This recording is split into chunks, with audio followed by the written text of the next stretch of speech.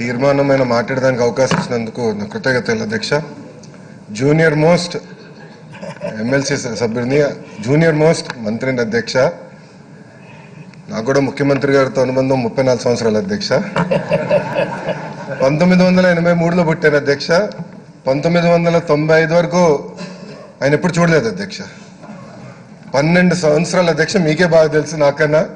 నేను ఎప్పుడు చూసింది లేదు. అహర్నిశలు కష్టం తప్ప అసలు ఇంట్లో నా పుట్టినరోజు కూడా ఎప్పుడుందో ఇప్పుడు కూడా తెలుసోలేదో నాకు డౌట్ అధ్యక్ష. ఎప్పుడు చూసినా ప్రజాసేవ తప్ప కుటుంబం గురించి ఏనాడు ఆలోచించలేదు అధ్యక్ష. 1995లో ముఖ్యమంత్రి అయినప్పుడు అధ్యక్ష నేను ఉన్నాను బాగుతూ హైటెక్ సిటీ అన్నారు అధ్యక్ష. నేను అనుకున్నా ఈ రాళ్ళ రప్పల మధ్యలో నేను ఏదో బిల్డింగ్ కడతారంటే ఏమవుతుందని నేను అలాంటి యువకుడికి అప్పుడు తెలియలేదు అధ్యక్ష. ఏదో అనుకున్నాం. అంతేకాకుండా అధ్యక్ష ఆనాడు నేను బాగుతూ ఎప్పుడు ఇంటికి వెళ్ళినా కనీసం ఒక 1000 మంది ఉండేవారు అధ్యక్ష కార్యకర్తలు ఇంట్లో. రాత్రైనా పొద్దున ఎప్పుడు వెళ్ళినా 1000 మంది ఆయన కోసం ఎప్పుడు ఉండేవారు. కానీ ఏనాడు, ఎందుకంటే నేను బాగా క్రికెట్ ఆడేవాడిని అధ్యక్ష అప్పుడు. సో రోడ్ల మీద ఉండేవాడిని.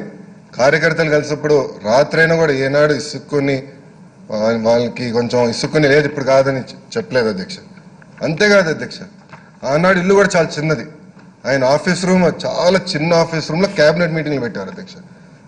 నాకు అప్పుడు ఐఏఎస్ అధికారులు ఉంటే కింద పార్కింగ్ గరాజ్లో మీటింగ్లు పెట్టేవారు అధ్యక్ష. సో ఎప్పుడు ఆయన వసతులు ఉండాలి, పెద్ద ఇల్లు ఉండాలని ఆలోచించిన వ్యక్తి కాదు అధ్యక్ష. అంతేకాదు అధ్యక్ష 2003లో బాంబ్ బ్లాస్ట్ జరిగినప్పుడు నాకు ఈరోజు కూడా బాగా గుర్తు. నేను అమెరికాలో చదువుతాను అధ్యక్ష. నాకు పొద్దున 6ంటికి ఫోన్ వచ్చింది, బాంబ్ బ్లాస్ట్ జరిగింది. ఏమైందో తెలీదు, అసలు ఆయన ఎలా ఉన్నారో తెలీదు.